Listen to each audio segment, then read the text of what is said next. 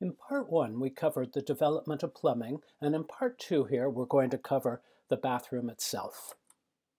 Historically, rich people often had commode toilets with a pot inside, a wooden box or a chair, which the servant would come and empty. So when the rich built their first bathrooms, they encased everything in wood. There were so many fixtures while they figured out what people actually needed. That's why this bathroom is so busy. Even when fixtures weren't enclosed in wood, they were pretty fancy and hard to clean. As we noted before, they were still figuring these things out and what it was actually used for. Soon they got simpler and plainer and easier to clean, and they were still, in many cases, fitted into existing rooms with a fair amount of space between them. But in North America, almost everything was being built new, and the American bathroom developed very differently from Europe, where people were mostly renovating. And since bathrooms were expensive, they were designed to be really small. The Statler Hotel in Buffalo, which is still standing, set the standard for bathrooms. It was the first hotel in the world with a bathroom for every room. Here it is today. They say they are fixing it up to reopen, but it never seems to happen. You see the plan here from 1908, the standard bathroom with the tub, the toilet, and the sink all lined up against a wet wall, a big ventilation shaft, and no windows. The standard fixtures became the standard 5-foot bathroom. They found it easier eventually to do it 5 by 7 and put the sink on the same wall so that all the plumbing could line up on one wall. But basically, the bathroom was designed for the convenience of plumbers, not the health, the comfort, and the safety of the users. Sometimes they were a little bigger, like this one in a Sears house that I saw in Florida. Sometimes designers would complain that the toilet really should not be in the same room as the sink and the toilet, and that there should be special fixtures for everything. Sitz baths, by the way, are a sort of American or non-French version of the bidet. By the 1930s, the bathroom settled down to be pretty much like it is today. A sink, a toilet, and a tub with a shower head in it. This one from the 50s is unusual. There's a grab bar. Most don't do this because whoever thought it was a good idea to mix a shiny curved surface with soap and water and have people stand in it really didn't know what they were thinking about. An American is killed every day slipping in the shower. It's the dumbest idea for design that anyone ever had, and yet it has been done for over 120 years. The only thing worse than the standard American tub was the sunken tub, all the rage in the 60s and 70s. Imagine the next time you go down a stair that you're putting all your weight in the one foot that's lower and it's on a wet metal surface. The number of people who fell was so huge that they pretty much took them off the market. But they did do some wonderful bathrooms.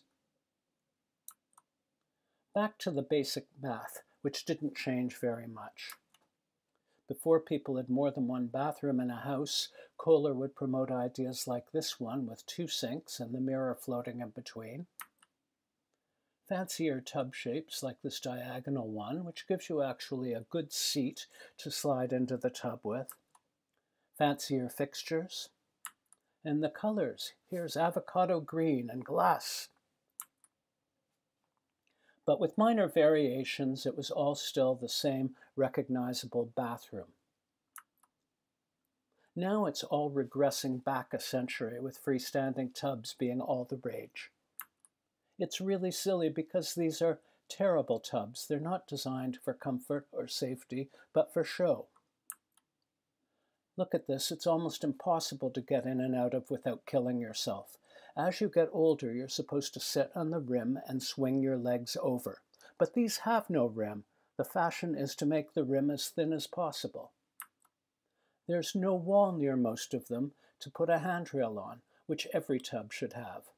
This is a fashion design trend that really we should just kill right now. And let's move on to the toilet, another dangerous and badly designed anachronism. This one is from a Frank Lloyd Wright house in the 50s, but You could imagine it being in every bathroom today. Europeans have always sat while they pooped, but our bodies were in fact designed to squat. It's all designed so that the poop can go straight down, and when we're sitting or standing, it is actually bent. This is to make you be able to hold it in. It adds to continence. It keeps it all in. In Asia, you often see squatting toilets, which are in fact much better for your body. Unfortunately, they're not always as clean as this, and they often smelled because the poop is sort of on that shelf there rather than underwater. In the 60s, a scientist at Cornell University, Alexander Kira, started looking at the American washroom and demonstrated how much better squatting actually was. He studied everything, including where all the pressure was on the bones when we sat on seats, and how you could redesign it so that we could still sit, but it would be more comfortable.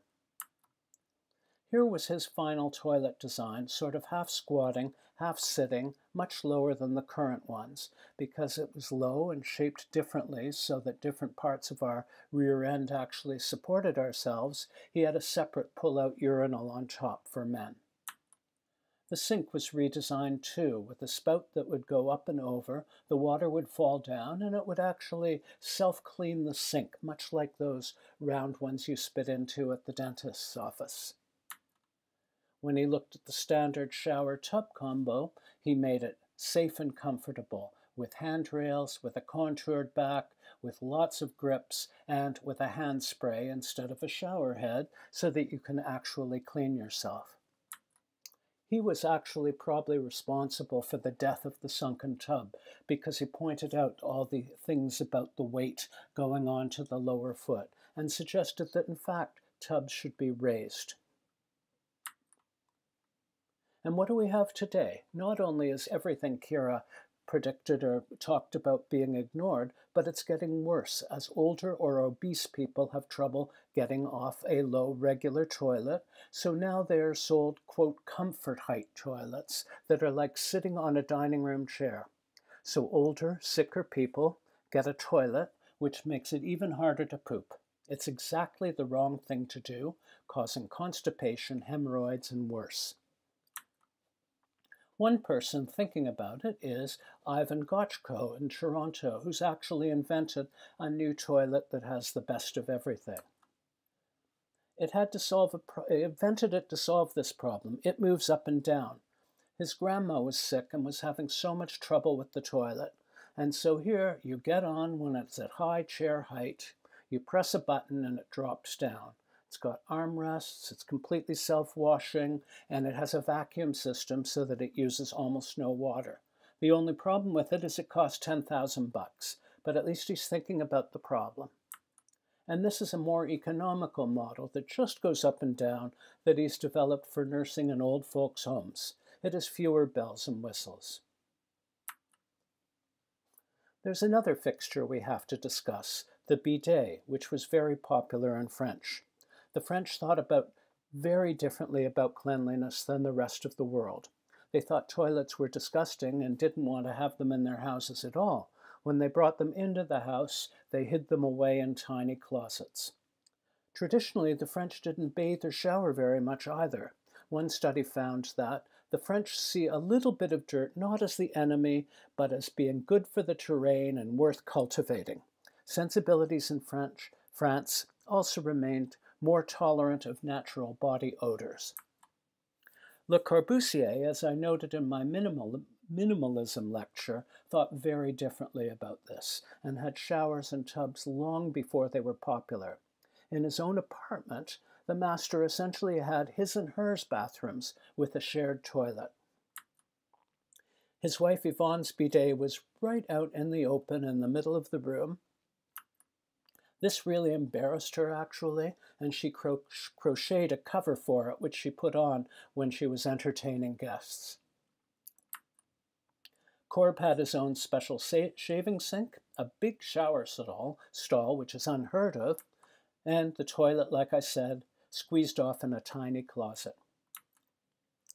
You see a similar setup in the Maison de Verre, where every room had a sink and a bidet behind a movable screen, but the toilet's in a tiny closet down the hall.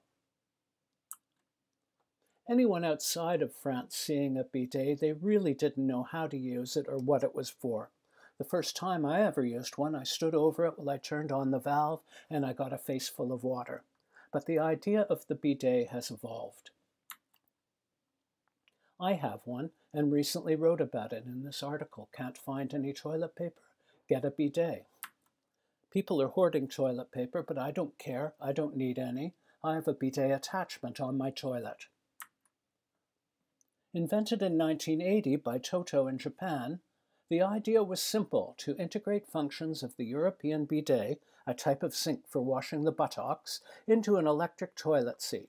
It's cleaner, it's healthier, it saves the tons of the water used to make toilet paper, and of course it saves all those trees. Everybody is making them now, like Kohler with their Numi, so beautiful you can put it in the living room of your case study house. There it is again. What a conversation starter that would be. Here's another brand. They keep showing them out in the open instead of a separate room like they do in France. But they should be in separate rooms for smells and to keep the bacteria in the toilet room. Studies have shown that if you flush a toilet with the lid open, you can contaminate a toothbrush 3 meters away. That's why when I designed my bathroom, I put the toilet in its own room. The sink is in the hall so that it's accessible to everyone, and it's kind of an homage to Le Corbusier. Here's the sink in the hall with the tub and the shower behind. The toilet's in its own room with the Toto bidet toilet seat. So remember, when you design bathrooms, in case anybody wants to get one of these, put an electric outlet behind the toilet. Another view of the whole overall lower level with the sink. The tub is in the same room as the shower, but they're separate, with one control set between the two. The tub is extra long, even though I'm extra short, so that it's extremely comfortable. I did not install grab bars, but I have wood blocking behind the tile so that I can easily. And by the way, you don't have to spend $1,200 on a Toto or $6,000 on a Numi. You can add a fresh spa for $50. I used to have one of these, and it really worked well, and you didn't even mind the cold water all that much. This is why I always get cranky when I see these visions of bathrooms of the future. They're always about the electronics and never about the people. So when you look at them, it's just the same old thing with screens. This is one of the worst, the computer sitting on the toilet, so you can get fecal coliform all over the keys when you use it there. Toilet paper you can't reach, the shower stall is too small to actually have a decent shower, and all those steps around the tub. Or this one, again, an open toilet to contaminate the air in a big room, which you have to overheat to take a shower because it is no enclosure, a shiny floor that you will slip on when you step out of the shower. A couple of years ago, I wrote an article where I designed my imaginary bathroom, which isn't that similar from the one that I actually built. It would have a Japanese bath just like this, with the separate shower, as you see here, and a beautiful view out into a garden. As Alexander Kira suggested, it would have a low toilet and a separate urinal. You can see here this Japanese bath on the left. In the middle is the traditional Japanese datsuba, transition space where you remove your clothes, and a good place for the washer and dryer too. To the right, I have a low Alexander Kira toilet and a separate urinal.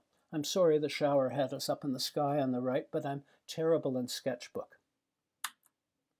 The final thing I want to talk about is air quality. Bathrooms are small and often have a virtually useless fan. Yet we store the most toxic chemicals in the house there.